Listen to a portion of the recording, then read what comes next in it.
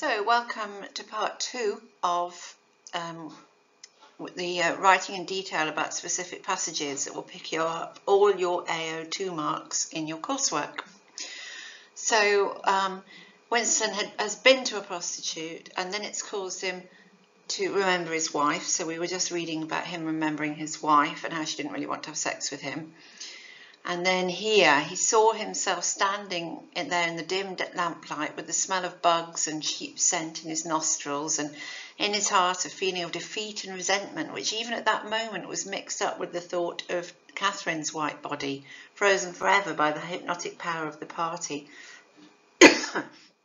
Why did it always have to be like this? Why could he not have a woman of his own instead of these filthy scuffles at intervals of years? But a real love affair was an almost unthinkable event. The women of the party were all alike. Chastity was as deep ingrained in them as party loyalty. By careful early conditioning, by games and cold water, by the rubbish that was dinned into them at school and by the spies and their youth league, by lectures, parades, songs, slogans and martial music, the natural feeling had been driven out of them. So he's flashed back to his wife, and now he's back thinking about women in general and prostitution. So we've got this imagery of disgust, the smell of bugs. I don't know how bad cheap perfume is. I think that's a bit strong to call that disgust. But here we've got the smell of bugs and cheap scent in his nostril. So it's distasteful, and this whole event it's conjuring up, this imagery is conjuring up his wife and prostitution and kind of aligning them. And so it's all mixed up, it actually says it there, with the thought of Katharine's white body frozen. So that, you might say, is the opposite of warm sexuality. So why could he not have a woman of his own? You've got to love that phrase, a woman of my own, instead of filthy scuffles with the odd prostitute at interval of years. The women, and so then he goes on to give Winston's explanation, but Winston and the narrator are very closely bound. It feels like it could be the narrator's explanation as well. Women were all alike, so that is what you call typing or stereotyping. And they've had all this conditioning. I love the cold water. But anyway, the conditioning, and he lists out the methods of conditioning, the lectures, parades, the songs. Their natural feeling has been driven out of them. Some might think that's the role of the church with both genders all the time. Anyway, that could be a separate issue. So it's a huge Marxist thing that there is no natural feeling, and every feeling you've got is kind of created.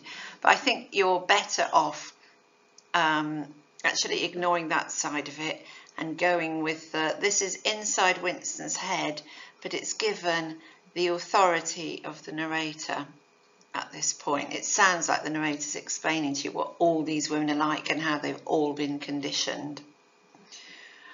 On to the last paragraph, last half paragraph, isn't it? His reason told him there must be exceptions, but his heart didn't believe it. They were all impregnable, he couldn't get through, as the party intended that they should be.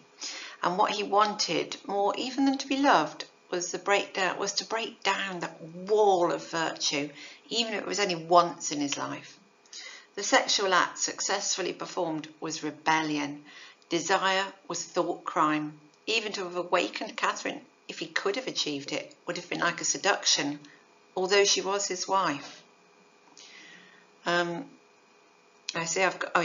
So here it's more of Winston thinking, and all these women are the same. They were all impregnable. And that's only Winston's thoughts, but got the sort of confidence and the authority of the narrator.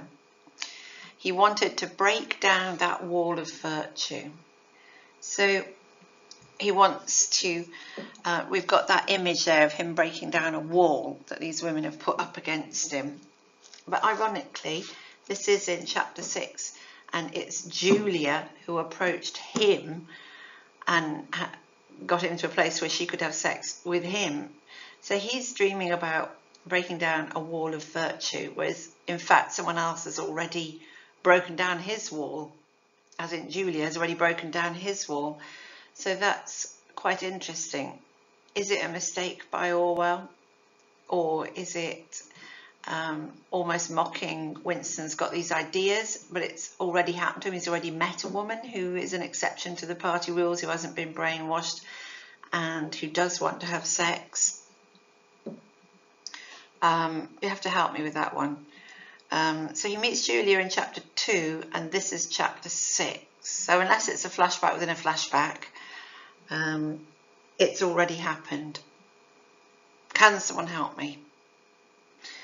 So the sexual act successfully performed was rebellion. Here we've got lots of very nice ideas about the personal being political. So the sexual act is a rebellion because it's banned, and desire is a thought crime because that's banned. These sorts of feelings are banned.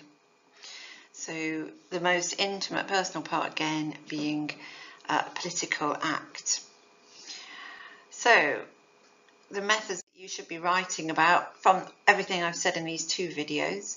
We've got an assumed male reader, a male narrator presenting this man's experience as everyone's experience. That's this universalizing. Everyone has had this experience, forgetting that half the women people are women. Gay men don't come into it even. Connecting the prostitution and Katharine, people having sex for reasons, not desire, either for money or by political duty. We've got objectifying Katharine inside Winston's thought process. So because he's got a male narrator, you never understand why Katharine's the way she is. You've just got Winston's word for it. We've got that imagery of the distasteful imagery, othering Katharine, I said just a minute ago.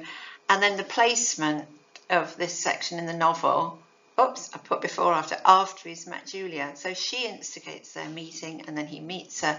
And then we have this section of the novel. So I need your help with what's gone on there. But those are quite nice ones. Assume male reader, male narrator, flashback, objectification. That's a bit weird of me. Hopefully you can get a better word than distasteful. And the placement in the novel. Well done, everybody.